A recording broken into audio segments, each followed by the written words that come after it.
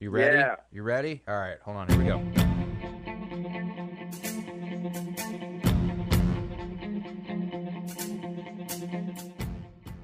What's going on, everyone? This is the My Aggie Nation podcast. I'm Travis Brown with the Eagle. I'm alongside good old Alex Miller, also of the Eagle. Alex, how's it going? Travis, we're in our new studio. We are How in the new about digs. that? It's great. I mean, so this is our new Eagle studio at the Eagle. There's going to be some stuff added. This is very bare bones right now, but we wanted to break it in. This is going to be pretty fantastic. And I mean, are you feeling cozy? I am. We're doing well. Yeah, it's great. Yeah, for sure. It's, last week's episode, we were hoping it would be that warm sports campfire, curled up in a cabin of nice, docile tones of sport on a bearskin rug. I don't even know what I'm talking about anymore, but we hoped it was comfortable. It wasn't as good as we liked, but maybe this one will be even better. And if for whatever reason you still have complaints, send them to robert.cessna at the... As always. So, there's sports happening, isn't there, Alex? There is. In Texas A&M, they're headed up north. They're going to New York City. Cue some Jay-Z or Frank Sinatra. I mean, they're going to the semifinals up at Madison Square Garden there in New York City. Travis, we talked last time about how A&M might have gotten snubbed. If they got snubbed, well, they've been able to, keep things rolling. In your opinion, through these first 3 games of the NIT, what's really made A&M allowed to keep it going in the postseason here? Yeah, it's been a lot of effort. It's been a lot of defensive effort, especially in that game against Wake Forest. Wake Forest was one of the top 20 best scoring teams and one of the top 10 best, I believe, teams in field goal percentage. I mean, just an offensive juggernaut. And A&M, Wake Forest was down to like 17% shooting from the field at one point in the first half.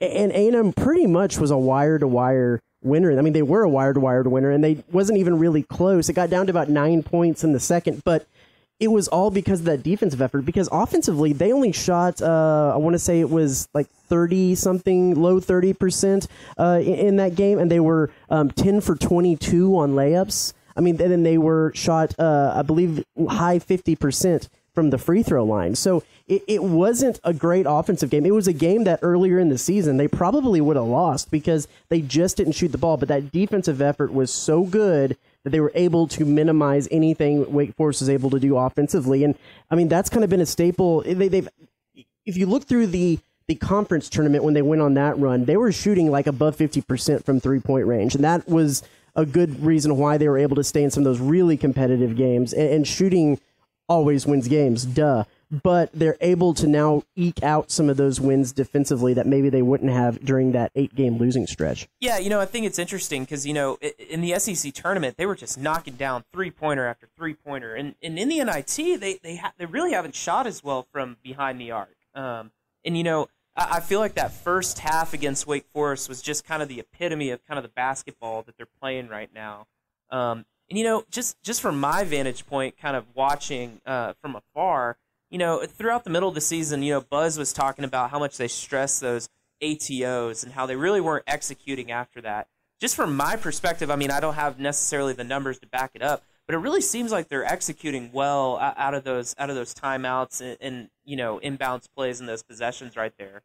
I think to expand on that a little bit, one of the things that they have been doing is just they're executing Buzz's system a little bit better. I think with the way that they want to run, with the way Buzz Williams is able to run his teams at Virginia Tech when they are small, it has a lot to do with being in the right position, especially being in the right position for rebounding. And I think that because they had guys who didn't quite know where to be in the right spot, how to rebound well, they were having to go big a little bit during that stretch where they weren't so well with Ethan Henderson and Henry Coleman out there, and that takes away a little bit from having some of those shooters out there. But when you have a system now that changed a little bit, and you have a guy like Tyrese Radford who can play 1 through 4, and he has a little bit more adjustment in that he knows where to be. You have Manny Obaseki who has been able to play 1 through 4, and he can kind of get adjusted into the system and play good defense, be at good spots to help his team rebound. That's been the absolute difference in everything, is just having guys in the right positions. And I think that is something that has been seen through this last little stretches. I think a lot of the concepts that Buzz is trying to teach them when it comes to rebounding, when it's coming to positioning, and when it's coming to starting possessions in the right way, that's where A&M has excelled lately. Well, the NIT field, it's been pretty competitive so far, I feel like. There's been some good games out there. Looking at who A&M might face down the road and who they're going to face next Tuesday, Washington State, is that right? Yeah. What are you kind of seeing from this Final Four bracket? And on the other side, that other semifinal game should be pretty good as well. Yeah, it's Xavier and St. Bonaventure. Washington State went into Provo against a pretty good BYU team and kind of boat raced them through most of it. So I think when you get this far in the bracket, you have teams that are hungry. You have teams that a lot of times it's these teams that, like A&M, really put together a strong end-of-the-season run and are a different team than maybe they were when the last couple of weeks of consideration with the tournament. Man, it just feels to me like, and I know this is going to sound slightly homerish, and I don't mean that, but this A&M team seems a little bit like a team of destiny. I mean, with how they were left out of the tournament, with how Buzz didn't even really have them set up a practice for Alcorn State because of everything that went on before that. And then to come back in and have this team reset. I mean, I was talking to someone the other day during the Wake Forest game, and they were asking me a little bit about kind of how we do our job and right. And of course, we're the unbiased media. We don't root for a team. You sometimes it's hard not to root for some of the players, but you don't really root for the players, but you do root for your story.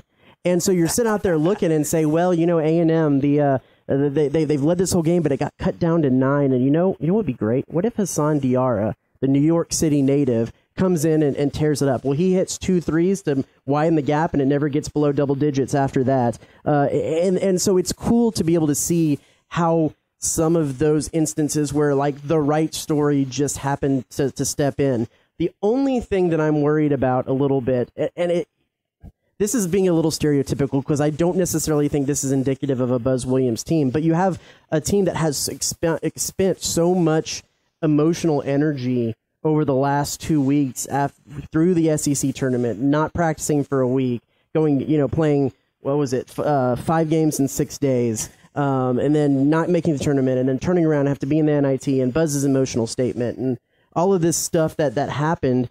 Getting to New York, it's the first time this program has advanced past the 3rd round in the NIT. Getting to New York is a big accomplishment. Is it going to be a thing where they get there and they exhale and they don't have that same edge? I think that's a cliche, kind of lazy sports take that is something that could happen. I just don't see a Buzz Williams team, after everything that's happened, going up there and losing that emotional edge that is kind of a core of that program. Yeah, and you think about kind of the key pieces. You think about Quentin Jackson. I mean, just the standing ovation he got as he walks off the court. I mean, even watching Buzz, he's a pretty animated guy on the sideline, but you can really just see the passion that he's had over the last 2 weeks in particular. And it just seems like they're having fun. Mm-hmm. I mean, I feel like that's a big, just intangible that they're having. They're just having fun, and they're just really clicking.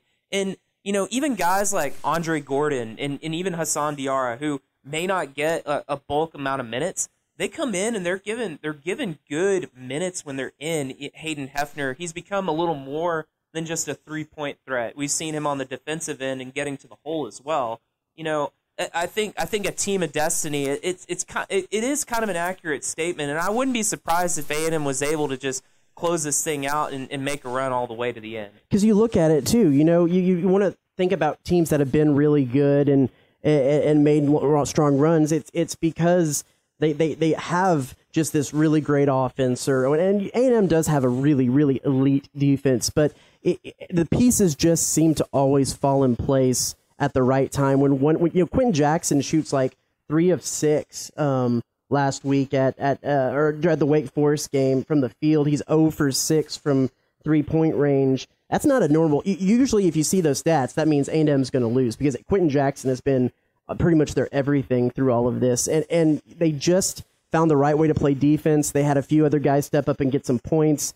to where it just happened to work out. And shameless plug, I know we've talked a lot about Hassan Diarra, the Queens, New York native. We actually for this next segment, have a conversation with him. I sat down, talk a little bit about going back to New York, a little bit about this team, a little bit about him and coming to A&M, and a little bit about Buzz Williams. So that'll come next.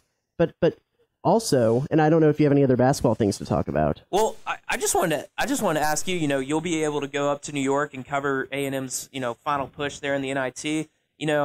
Anything in New York that you might. You wanted to ask me about food, right? I did want to ask you about food. I'm curious. Did Hassan give you any pizza recommendations? They are going to go get pizza. They are going to go get pizza. He said he said Buzz actually has a spot that he's taken the team, but he didn't know which one that was. Oh. So I have some ideas of what I'm going to do up there.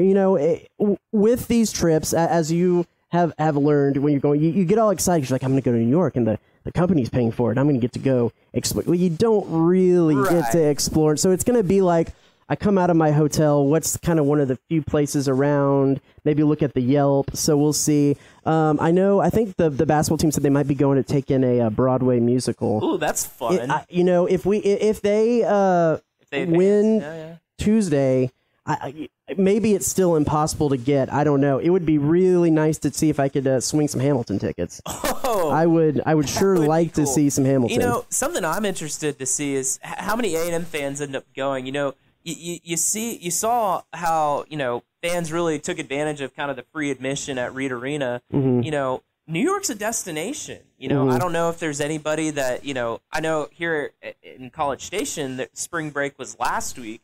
But, maybe up in the Dallas or Houston areas, people are on spring break themselves over there, just kind of, different weeks varying. But at the same time, New York is a destination trip. Mm-hmm. I mean, you can make a whole long week out of that. Which would be cool. Yeah, and Madison Square Garden, I mean, that's a great place to watch a basketball game if you're going to watch one. I know people like to crap on the NIT as a consolation tournament, but it has a history, especially being at Madison Square Garden. It has its own little aura of what goes on up there. And if the first 3 rounds might be a little bit of whatever, but if you're in that Final Four and you get to go to Madison Square Garden, which by the way, news broke this week that they, at least for the next 2 years, they're going to put out a bidding process and might move that around. And man, that's a shame, because I think that's something that does make it separate, is it has that destination. It has that. It feels.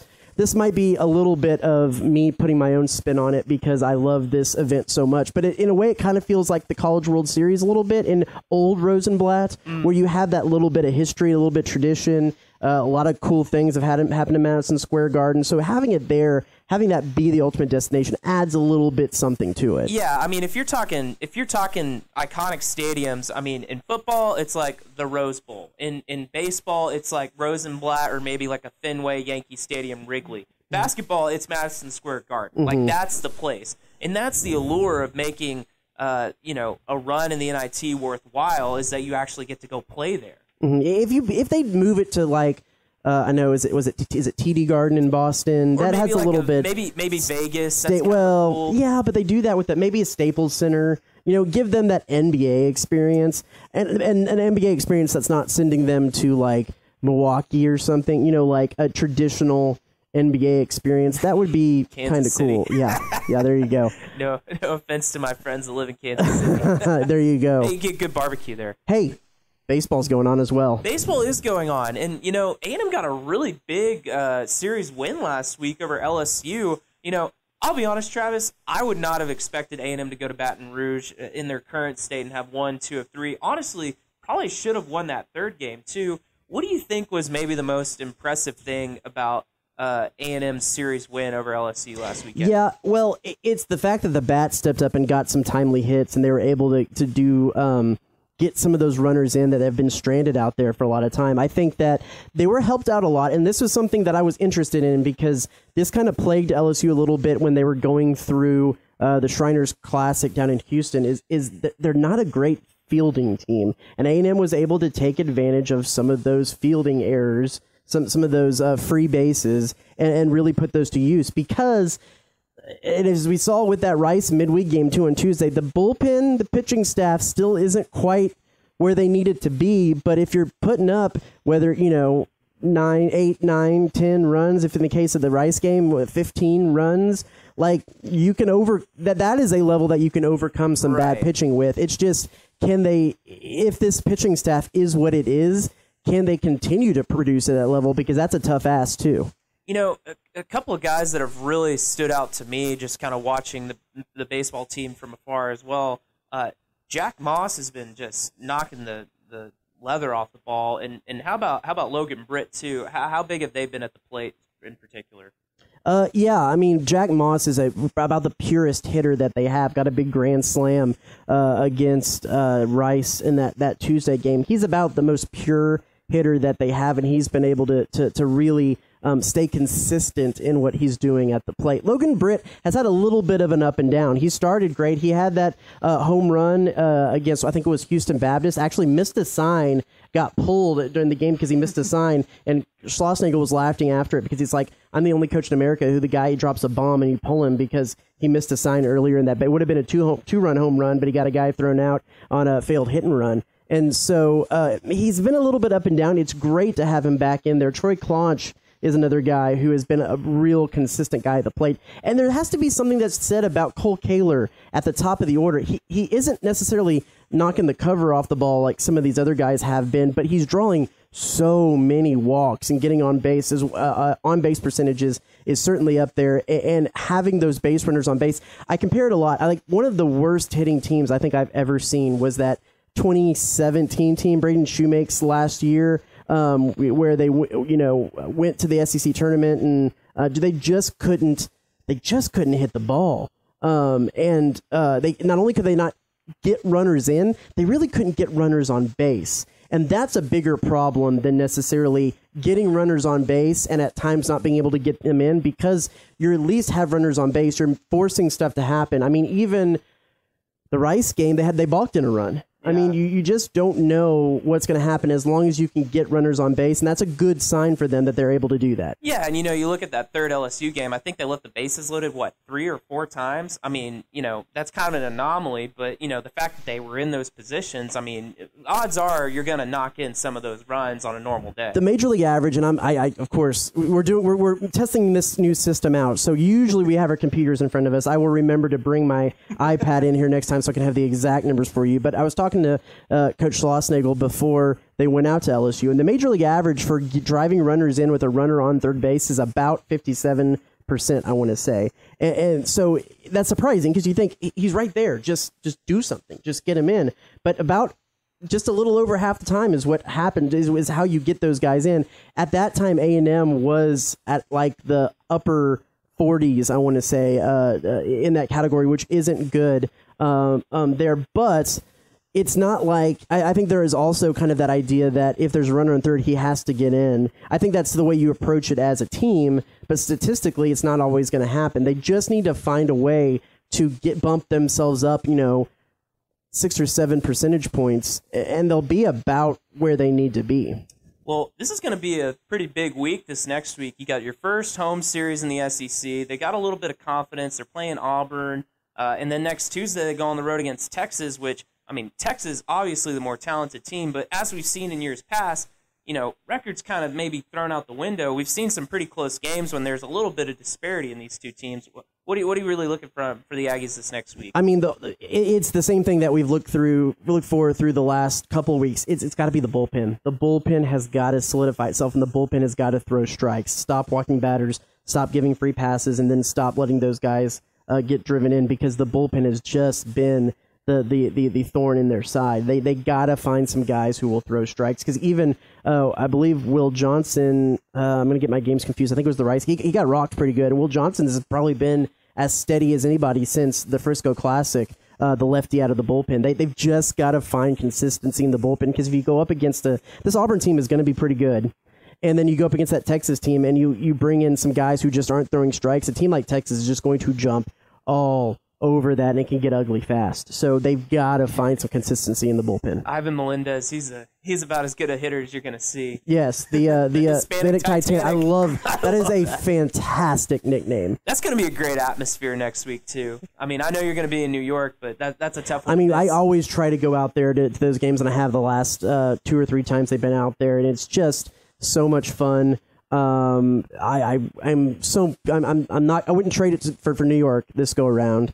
But yeah, if you haven't gone out there to see the good old Texas and Texas A&M baseball rivalry, man, it is fun to watch. Yeah, it'll be great when they're in the same conference again, and they're playing a conference series probably every season as well. Hey, I'm gonna throw you a curveball here a little bit because I know this isn't necessarily your beat, but I believe you were out there.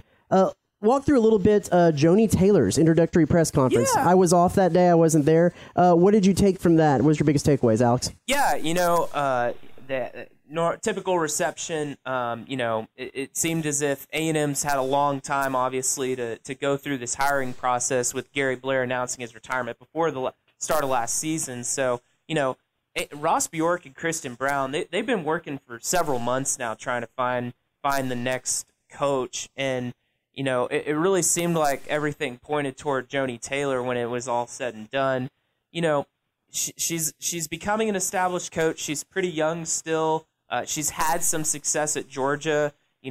She really got the crowd going. She's got a pre-existing relationship with Gary Blair. It was nice to see him there. They recognized him for what he's done for the program. Joni Taylor acknowledged him.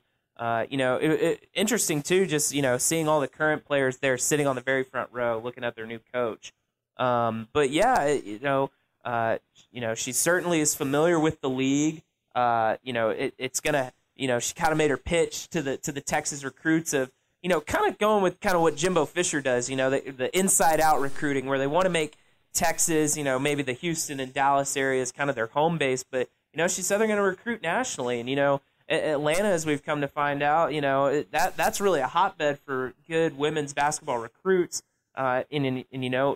Georgia's, they had the number 7 recruiting class last year, so we'll see how that kind of plays out. But definitely a lot of optimism, it seems, in terms of handing the baton off to the next person of what Gary Blair has been able to build. Yeah, definitely. So we'll definitely have more on her leading forward as she gets herself established here. We'll do some shameless plugs. Like you said, I'll be up in New York, so we'll have all kinds of coverage from the team being up there at the NIT, staying around Times Square, around Madison Square Garden, and what they have going on. I was also able to go check out practice a little bit today, and I'm going to have a story coming out here in the next couple of days about kind of shooting with Buzz and what that means, a new little practice thing he did, plus something about Hassan Diarra going back up to his home. That'll be great as well. And in fact, in this next segment, we're going to hear from Hassan Diarra, Haas, the guy that they give the clipboard to in the huddle, the head coach, as Jimbo Fisher, Buzz Williams calls him. So that's next, and we'll go ahead and bid you goodbye to the My Aggie Nation podcast right now because it'll just end after me and Hassan are done. So we'll see you next week then. Stick around now for a little bit of me and Hassan Diarra.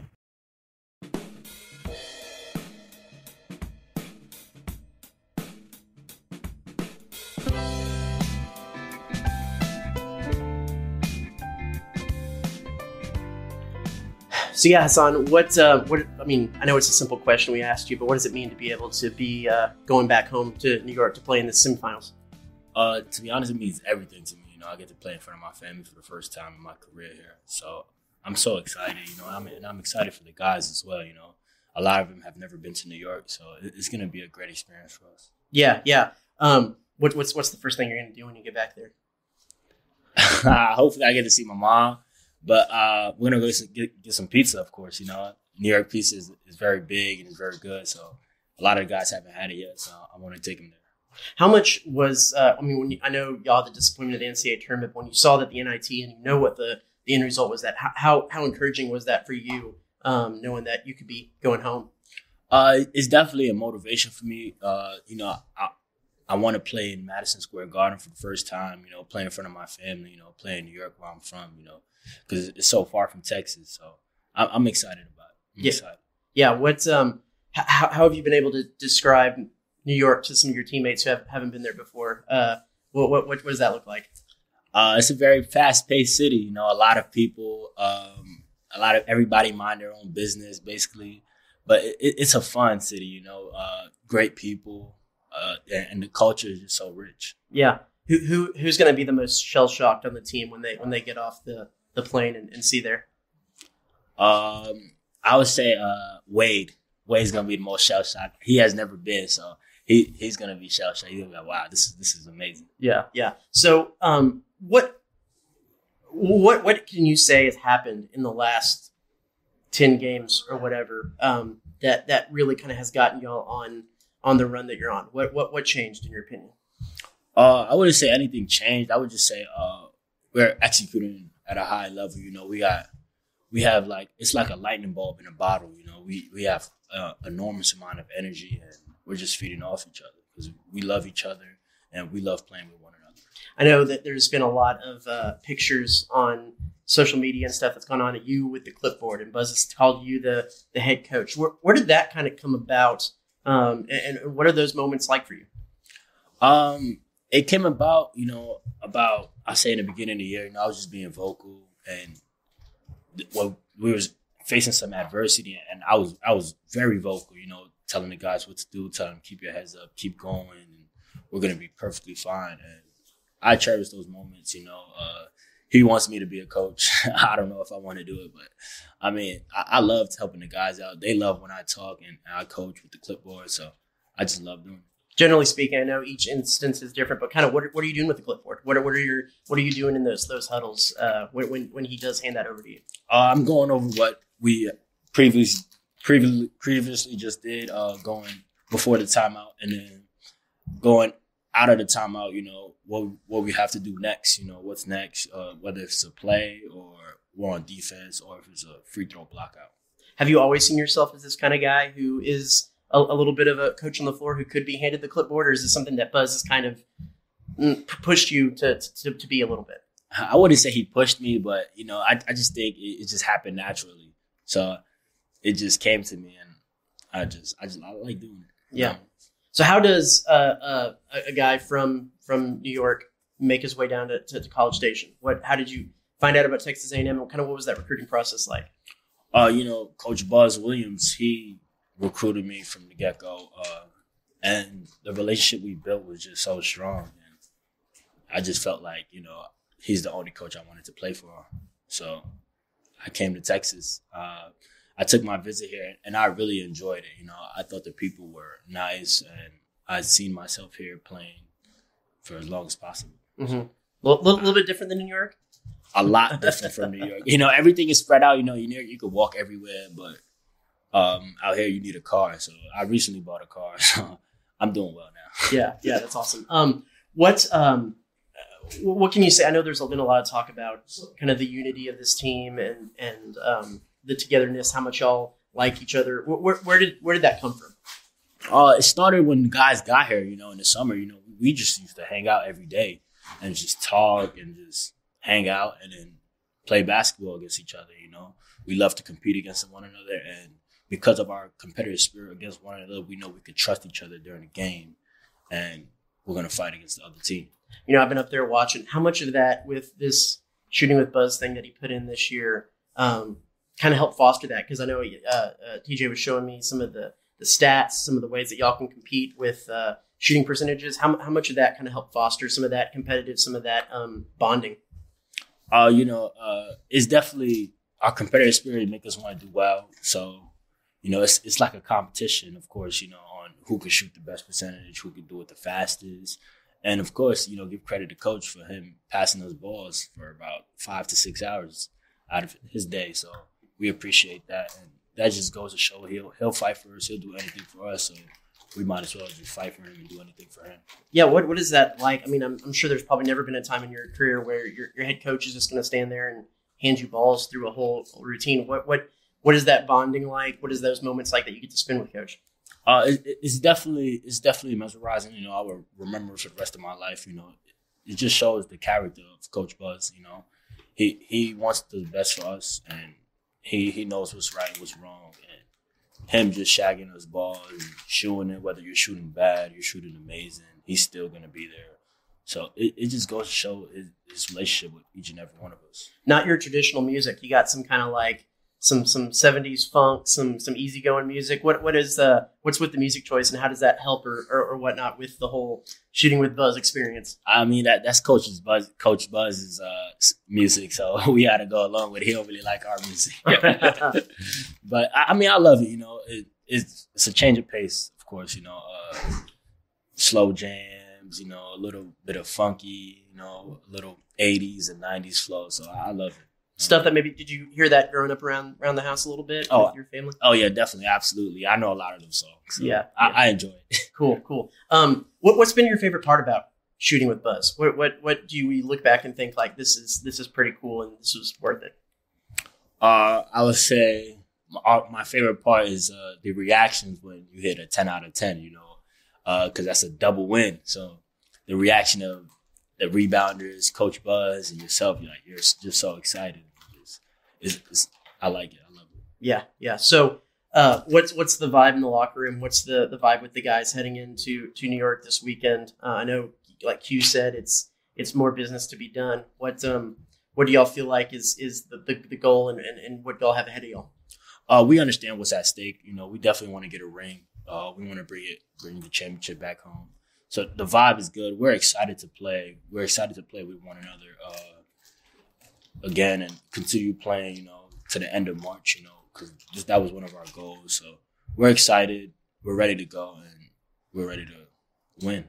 How much does the team feel like winning an NIT title, or even to some extent making it to New York, is a little bit of vindication for maybe not making the field of the NCAA tournament, of kind of proving everybody wrong? I think we didn't make the tournament. I think we just used that as motivation, you know, to keep going and to win the whole thing and to show them that, you know, you guys made a mistake, which is okay. It's not bad, but, you know, we feel like we should have been. Yeah. And I think winning the NIT would show like, oh, maybe they should have been. Did you ever grow up going to NIT, to Knicks games? What was your Madison Square Garden memories? I definitely went to Knicks games. I went to the Knicks game against Cleveland. They was playing Kyrie Irving, and LeBron wasn't on the team yet, but I watched Kyrie Irving just demolish the Knicks. He had like 30, and it was just so amazing. I fell in love with the vibe in there. I fell in love with Kyrie. I always loved Melo, so it's just amazing. It's a little bit, you get those kind of nostalgic goosebumps when you first walk back in there and knowing that, like, hey, you're on the court now. Yeah, definitely. You know, I'm definitely going to be nervous for sure. I'm already knowing. But you know, walking onto that court, getting that vibe, just feeling the lights on me, it's going to be a different feeling than I never had before. It seems like every day, everything just has a way to burst at the seams. But if we don't watch what we're doing, our hearts will get ruined by silly things. Good love ain't easy, girl, we know that's true. And if we wanna keep it, we gotta watch everything that we do, yeah. Don't wanna make sure, my baby, make sure you're sticking with me. Don't wanna make sure